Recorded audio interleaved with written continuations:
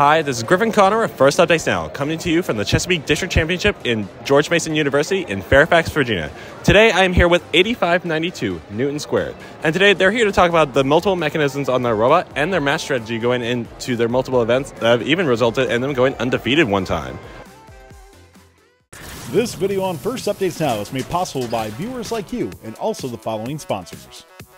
Kettering University is looking for talented robotics students who want to continue learning and innovating in a hands-on, real-world experience format. Kettering University representatives will be at dozens of FIRST events this season, including the championship. Go to kettering.edu/first to see which events you can meet a Kettering University representative.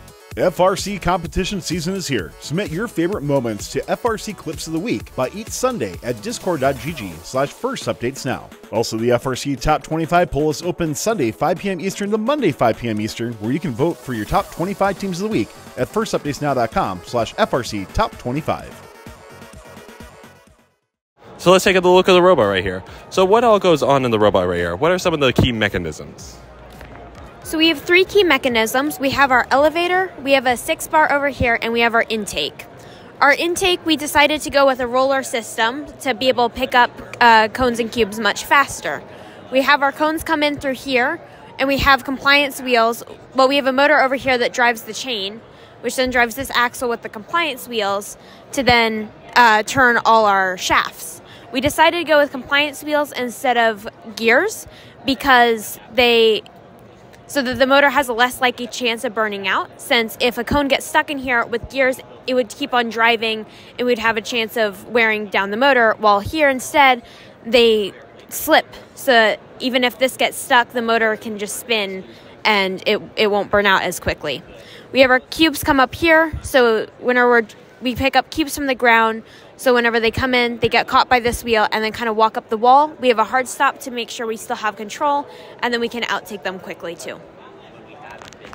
All right, so, and we also have this impressive elevator system that just goes on a tilt and pulls everything up. What all is going on with that? So the primary design criteria for our robot and as a whole this year was keeping it as low as possible. So we acknowledged at the beginning of the season that we could do an elevator and not have any extra actuation for tilting it, but we actually decided to add that slight bit of added complexity so that we could lower our center of gravity, because we anticipated a very clogged field and lots of traffic. We decided that we'd wanted that elevator to come down so that we wouldn't be tippy and that we could just fly across the field and keep all wheels on the ground at the same time.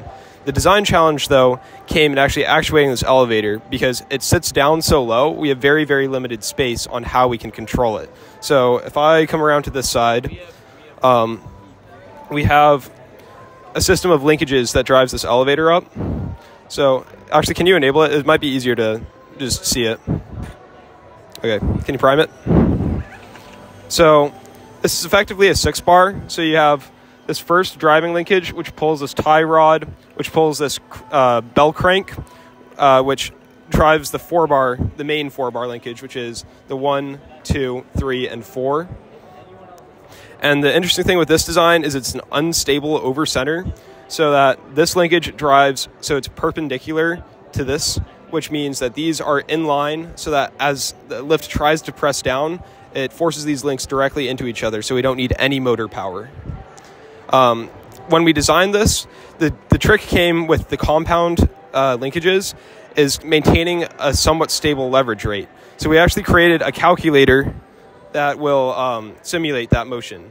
So the first part of the calculator here is that you have the geometric representation of the 4-bar. So you can move it, right? But then we take the first derivative of the position of these 2 points, and you multiply that by the length, you divide it by the length of these bars, and it actually gives you the leverage rate of the bars. So right here, these red lines, this is actually the representation of the leverage curve of our motor on this first bell crank right here. And we can use that to help optimize our feed forward and our software control. All right. And so you guys have gone to great extents and great show off of this, including an event where you guys went undefeated in Alexandria. So what all is your match strategy going into it? What do you guys choose and prioritize when going into each match? So we knew that each match starts with an autonomous period where points are worth slightly more, which increases your scoring capabilities. So we knew that we needed to have a successful autonomous to be successful this season. So one of the first things we did was we created a list of different autonomous for each of the different sides. So we have the cable cover side, middle side, and loading zone side. And we have various autonomous for each section there. When it comes to what we actually do in autonomous, we prioritize links over points when it comes to auto because we know going to teleop, that'll help us with the RP. So, and the points as well. So going into teleop, we know that links is where we're going to have to spend most of our time on. We know that the middle section is not as valuable as the top and not as valuable as the bottom because of time. So we tend to go top and bottom. And these LEDs also help. These LEDs also help out with the process as well. If you want to show them. So when we're going in just to grab a cube, we flash the cube signal. When we're going in for a cone, flash the cone signal. So this allows us to help with a human player.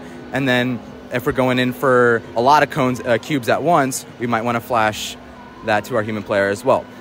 So, and then when it comes to endgame, pretty much the strategy is, again, RP. We know that a lot of teams, sometimes it may be impractical to go for the triple balance, so we go for double over triple sometimes. So. All right. Well, on behalf of First Updates Now, thank you guys so much for taking the time out of your day, and good luck to you guys in the rest of the competition. This video on First Updates Now is made possible by viewers like you and also the following sponsors. Kettering University is looking for talented robotics students who want to continue learning and innovating in a hands-on, real-world experience format. Kettering University representatives will be at dozens of FIRST events this season, including the championship. Go to kettering.edu/first to see which events you can meet a Kettering University representative. FRC competition season is here. Submit your favorite moments to FRC Clips of the Week by each Sunday at discord.gg/firstupdatesnow. Also, the FRC Top 25 poll is open Sunday 5 p.m. Eastern to Monday 5 p.m. Eastern, where you can vote for your top 25 teams of the week at firstupdatesnow.com/FRC Top 25. Don't forget to like, subscribe, and ring the bell to stay up to date on our new videos. Keep the conversation going and provide your input to our content. Watch our live shows at twitch.tv/firstupdatesnow. Join our Discord at discord.gg/firstupdatesnow and check out Fun FTC on Facebook, Instagram, and Twitter, and First Updates Now on Facebook, Instagram, TikTok, and Twitter.